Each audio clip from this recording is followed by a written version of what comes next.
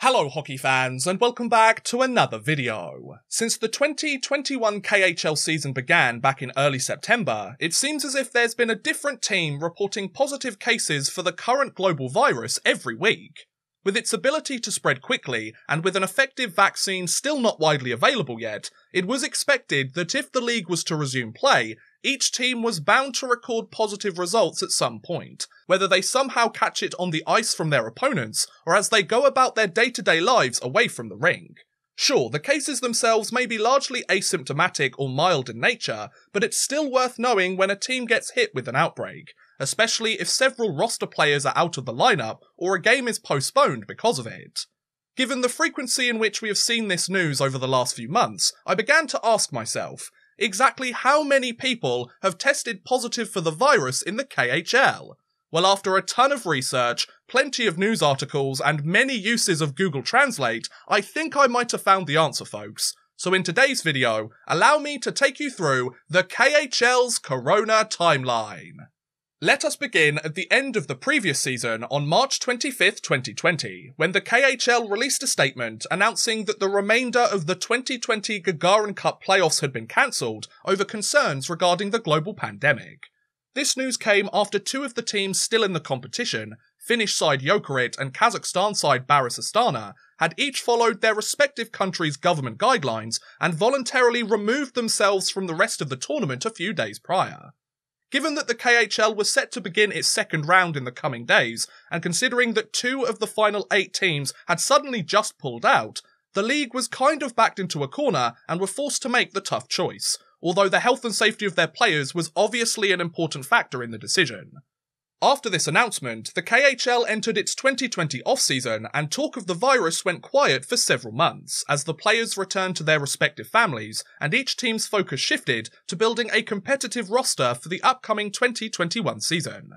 The next we would hear from the KHL regarding the virus came almost 4 months later, when the first positive cases were revealed by the league. On July 13th, KHL president Alexei Morozov confirmed that at that point, 6 players had tested positive from 3 of their Russian teams, 2 from Sevastopol Sherepovets, 1 from Spartak Moscow, and 3 from Torpedo. A few days after this news on July 15th, the league announced that China-based franchise Kunlun Red Star would be moving their home arena from Beijing to Mytishi, Russia for the entire 2021 season in order to minimize any potential disruptions or travel restrictions, given that the Asian country was the origin and now the epicenter of the virus. As the month rolled on, the latter half of July would see the first major outbreaks within the league as several teams brought their players together for their respective pre-season training camps. On July 19th, Spartak Moscow had reportedly postponed the beginning of their camp as, quote, several people linked to the team had tested positive. Just 2 days later, on July 21st, CSKA Moscow reported 7 positive cases of their own, while Avangard Omsk revealed that up to 20 players and staff had tested positive, causing major issues to the beginning of their training camp too. Things would calm down for the next few weeks as the infected players recovered in quarantine and teams prepared for the various upcoming pre-season fixtures and tournaments. That is, until August 19th, when Avto Mobilist Yekaterinburg announced that up to 1/3 of their roster had tested positive for the virus, including the team's new head coach and recently disgraced bench boss Bill Peters. If that wasn't bad enough, on the same day it was reported that several other Russian teams had recently recorded positive results, with Amur Khabarovsk reporting 2 cases and Sibir Novosibirsk reporting 11 cases. These numbers culminated in the cancellation of the Governor's Cup tournament set to take place the following day on August 20th, as both Avto and Sibir were set to take part, and the league didn't want the 2 infected teams to spread the virus to the other 3 contestants. Unfortunately though, this cancellation didn't prevent those other teams from having outbreaks of their own, as on August 24th, Traktor Chelyabinsk reported that 6 players and staff members had tested positive for the virus just 9 days before the KHL season was scheduled to begin. As the pre-season quickly came to an end and with the regular season less than a week away, KHL president Alexei Morozov gave an update to fans on the number of cases the league had faced over the last 6 weeks. On August 30th, Morozov revealed that 116 KHL players had tested positive for the virus up until that point, with 54 of them having already recovered, and each of the cases being mild or asymptomatic in nature. Now, this total doesn't entirely add up with the number of cases we have discussed so far in this timeline, so I would imagine that there were several teams who had dealt with their own respective outbreaks, but they only disclosed it to the league, or it was reported by a more obscure news outlet, and I couldn't find a record of it online. Regardless, if these are the numbers that the KHL president is reporting, then we'll roll with them moving forward, shall we, folks?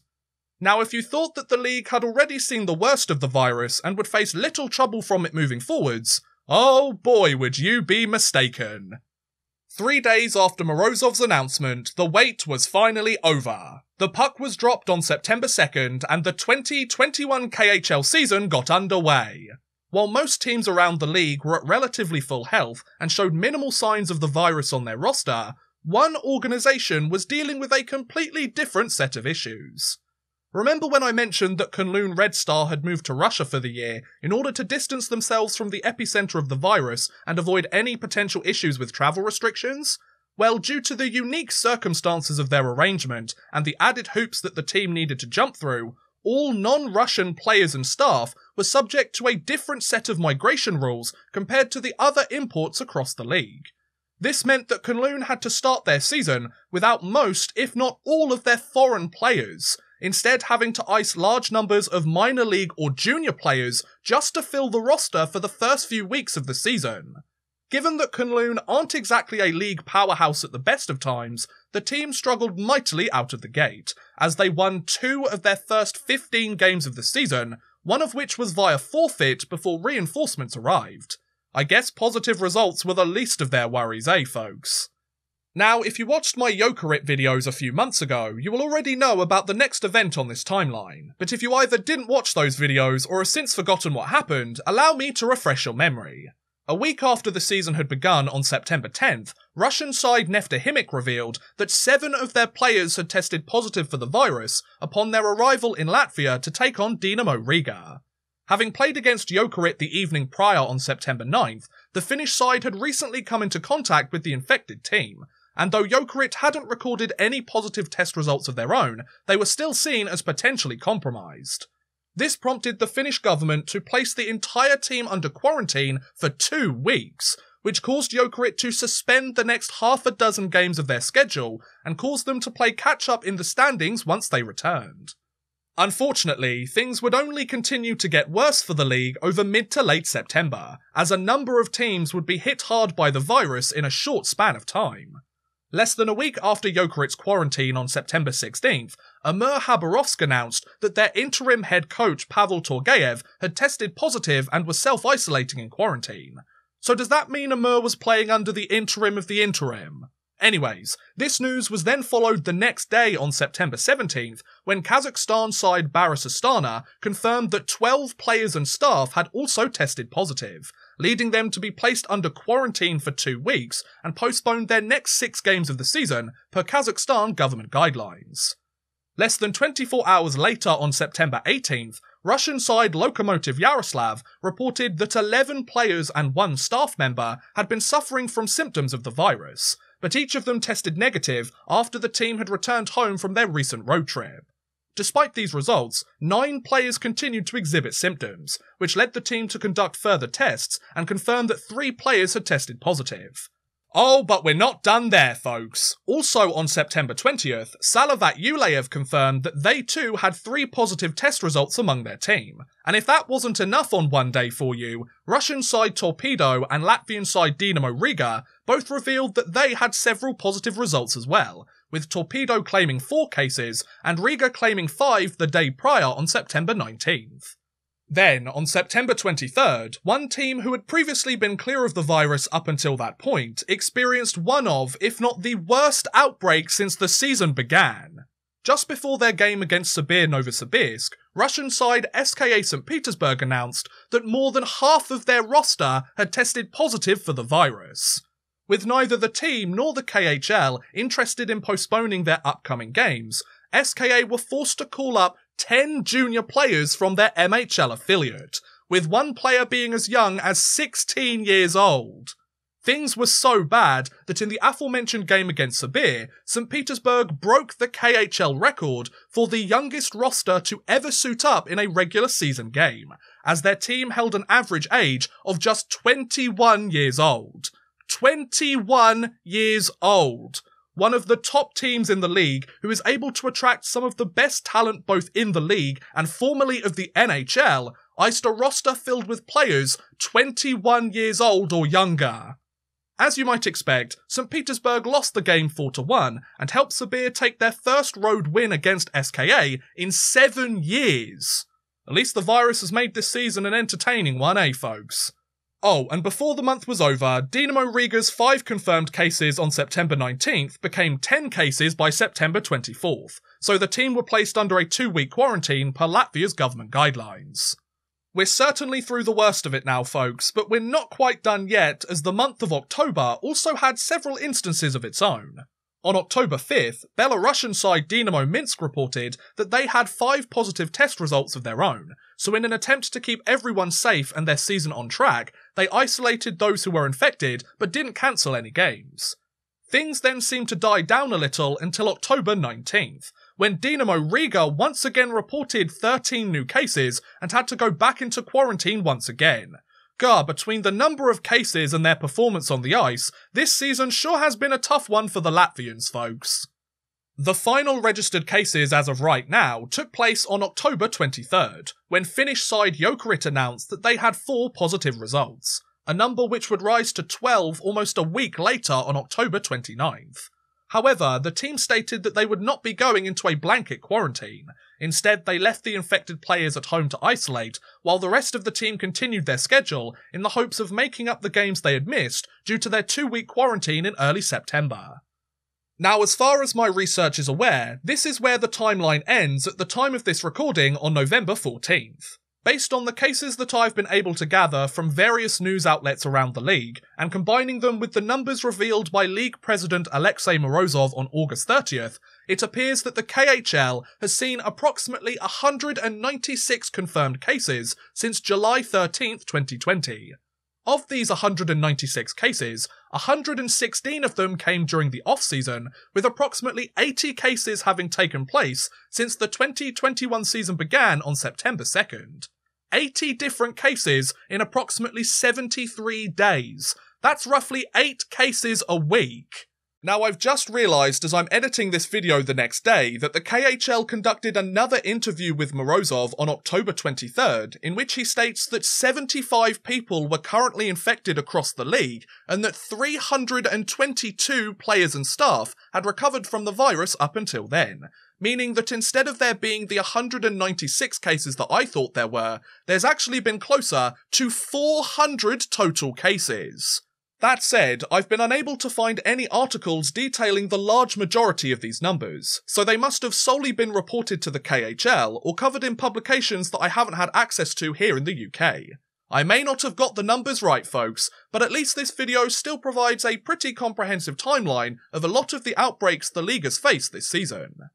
Interestingly though, according to my research, there are half a dozen KHL teams that haven't publicly recorded a single positive case for the virus. Those teams being HC Sochi, Vityaz Podolsk, Dynamo Moscow, Akbars Kazan, Metallurg Magnitogorsk and Kunlun Red Star. Many, if not all of these teams have seen their respective schedules heavily disrupted due to the sheer number of games that have been postponed and subsequently rescheduled in order to accommodate their opponents not being available, thus creating a more tightly packed schedule later down the line and giving teams who have not recorded a single positive result less time to rest between games. That said, several teams on this list have received forfeit wins thanks to their opponents being unable to ice a roster and the 2 teams being unable to find a suitable date to reschedule, so it isn't all bad for them, folks. It's also worth pointing out that due to the virus infecting several players on the same roster all at once and forcing each of them to sit out for extended periods of time, many young players and prospects have been given the chance to play in the league this year, which they likely wouldn't have received under normal circumstances. In fact, as of November 3rd, the KHL had seen 91 players under the age of 20 take to the ice in the league just this season alone. 91! Not only has this completely smashed the previous record that was set over an entire year, but we're not even halfway through the current season yet. Could you imagine if a few teams get hit with the virus again in the coming months? We could end up seeing well over 200 teenage players suiting up in a KHL jersey by the new year, and maybe even closer to 250 by the time the season is actually over. Despite the difficulties the league has faced in recent months, as it stands right now on November 14th, things seem to be looking up for the KHL. Most, if not every team has their full roster playing now, there are minimal cases of the virus present in the player base, and the rapid contingency plans that have been put in place as to not compromise a team's health or disrupt their regular season schedules seem to be working pretty well. That said, the winter months are closing in and the virus remains as easy to transmit as ever, so we could see things get worse before they eventually get better. But regardless, here's hoping both the KHL and the rest of the world has already seen the worst of this virus, the recent vaccines live up to their long-awaited hype, and the league can finish its 2021 season without any more major outbreaks. If not, the next few months are certainly going to be interesting, that's for sure. And that was a look at the KHL's Corona timeline. What do you guys think about the number of cases the KHL has faced this season, or their handling of the virus? Let me know in the comments below, I would love to hear what you guys think. But thank you very much for watching, guys, I hope you have enjoyed. Please feel free to like, subscribe, share, or watch some of my other videos. Thank you very much for watching, and goodbye! A big thank you to Carl Fairbank, Chris Gadsby, Connor B, Jordan Whitehead, Paul Mallia, Roman from London, The Legacy, Tom from Finland, and Worthless Pieces for helping support this video via Patreon. If you too want to help support the channel a little bit further and get a shout out at the end of every future video, make sure you head over to patreon.com/oddmanrush and become a patron today.